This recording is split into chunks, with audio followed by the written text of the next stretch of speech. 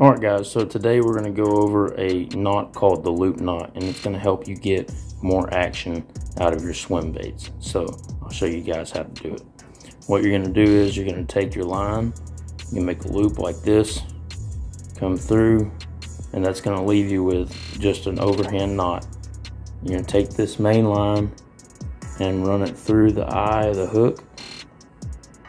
come back out, go through that loop that you made with that overhand knot, and then you're going to go around your main line with the tag 3 times, and then you're just going to go right back through these 2 loops that you made, and then pull tight,